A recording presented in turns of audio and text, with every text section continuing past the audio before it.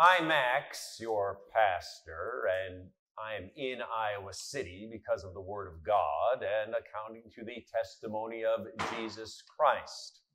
It's the Lord's Day, and here I am in the Spirit with you. And as I turned from praying the collect of the day, I noticed a multitude, and I could count it.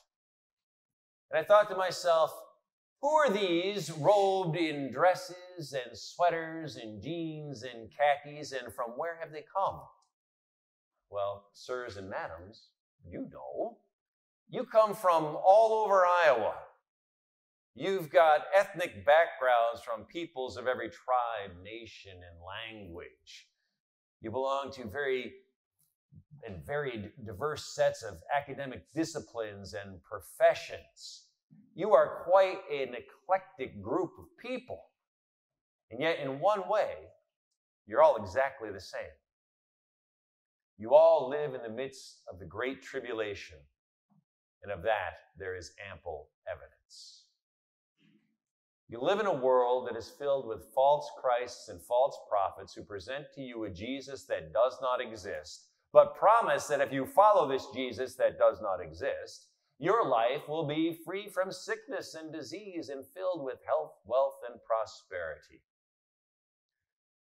World War I, World War II, Korea, Vietnam, Afghanistan, the Persian Gulf, and now the Ukraine, well, that reminds you that you live in a world that's full of wars and rumors of wars, where nation rises against nation and kingdom against kingdom.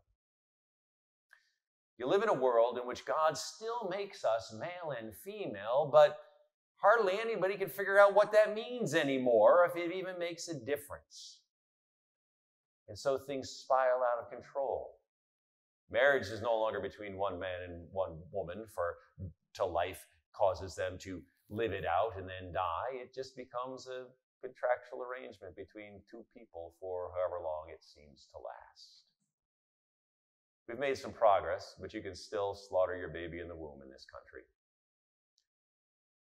We've got all kinds of anxiety and depression and mental health issues that run rampant along with every other kind of disease under the sun. The world and your life is filled with poverty and shame and trial because it is a very great tribulation in which you find yourselves. So what's the driving force behind this great tribulation? Well, the chief force is the devil himself. He's a liar and a murderer. He's bent on your destruction.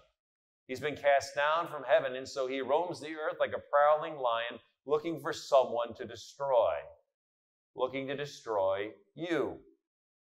And so he comes at you with his temptations and with his lures and with his traps, all in an effort to drag you away from the word and the works of God, from faith, hope, and love, into a life of despair and denial and blasphemy of God and all that is holy. He is out to kill you. He knows his time is short, so he's doing his level best to drag as many people as he can with himself and his hosts into hell, knowing that Christ is coming to throw him and his hosts into the eternal lake of fire. Of course, another very strong and driving factor in the Great Tribulation is you. With every sin of thought, word, and deed, every sin of omission or commission, you simply add to the trial and the tribulation and the suffering in the world. I mean, think about your sins. Your idolatry, your adultery, your lying, your cheating, your stealing, your gossip, your rumor, your innuendo, whatever your sin is. And think about the pain and the suffering that that sin has caused you in your life, but also the pain and the suffering that it's caused the people you know in their lives.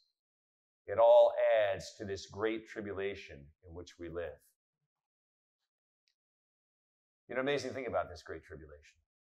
It is so commonplace, so much a part of our everyday lives, that so often we forget that we're even in it, and it goes unnoticed. For example, time was when there was a shooting at a school, the whole world would stop.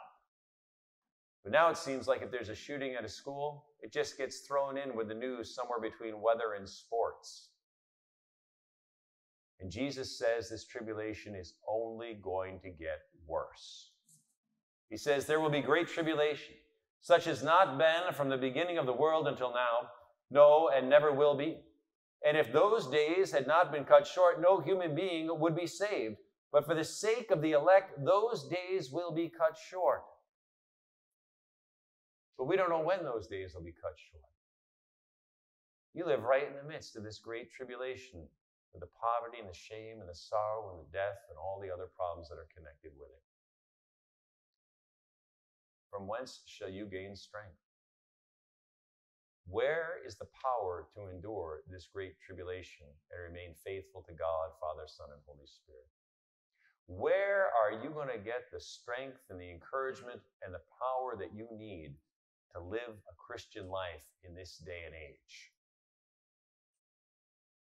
John helps.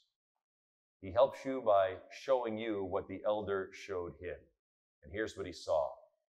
A great multitude that no one could number, from every nation, from all tribes and peoples and languages, standing before the throne and before the Lamb, clothed in white robes, with palm branches in their hands, and crying out with a loud voice, "Salvation belongs to our God who sits on the throne and to the Lamb." And all the angels were standing around the throne and around the elders and the four living creatures, and they fell on their faces before the throne and worshiped God, saying, Amen. Blessing and glory and wisdom and thanksgiving and honor and power and might be to our God forever and ever. Amen. Then one of the elders addressed me, saying, "Who are these clothed in white robes, and from where have they come?" I said to him, "Sir, you know." And he said to me, "These are the ones coming out of the great tribulation. They have washed their robes and made them white in the blood of the Lamb." They have washed their robes and made them white in the blood of the Lamb. That's who they are. That's who you are. Even though you're clothed in dresses and sweaters and jeans and khakis, you are nevertheless those who have washed their robes and made them white in the blood of the Lamb. This is the story of you as a baptized child of God, that the blood of the Lamb has been applied to you. And how beautiful that blood is.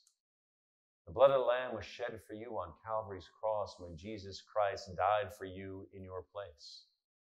The blood of the Lamb washes away all your sins, be they of thought, word, deed, omission, commission, the sin you were born with, the sins you commit now, and any sin you ever will commit. The blood of the Lamb washes that sin away and cleanses you. The blood of the Lamb marks you as one who has been redeemed by Christ the crucified. And of this there can be no doubt, for Christ is risen from the dead.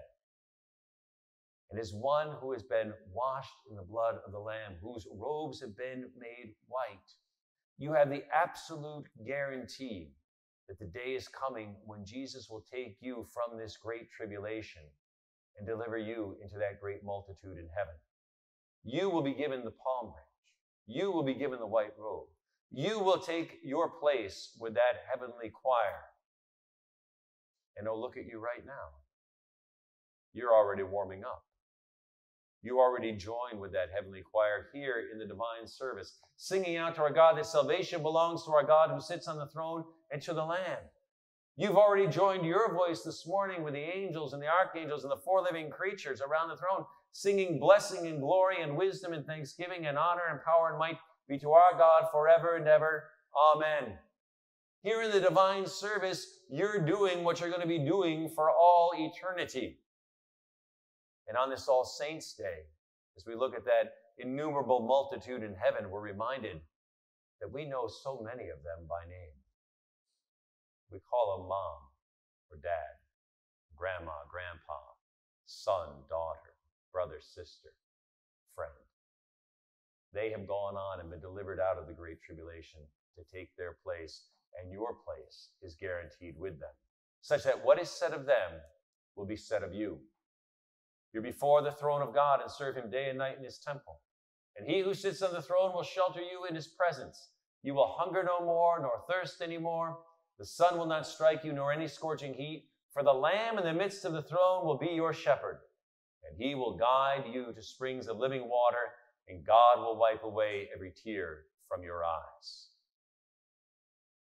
This is our strength. This is our comfort. This is our power. This is our endurance. as we live here in the Great Tribulation, knowing that because our robes have been made white in the blood of the Lamb, we live in the tribulation not as victims, not as ones who are conquered, but rather as ones who have the victory of Christ Jesus, ones who conquer in Christ Jesus, and one who will be delivered by Christ Jesus from this great tribulation to the bliss and glories of his heavenly kingdom.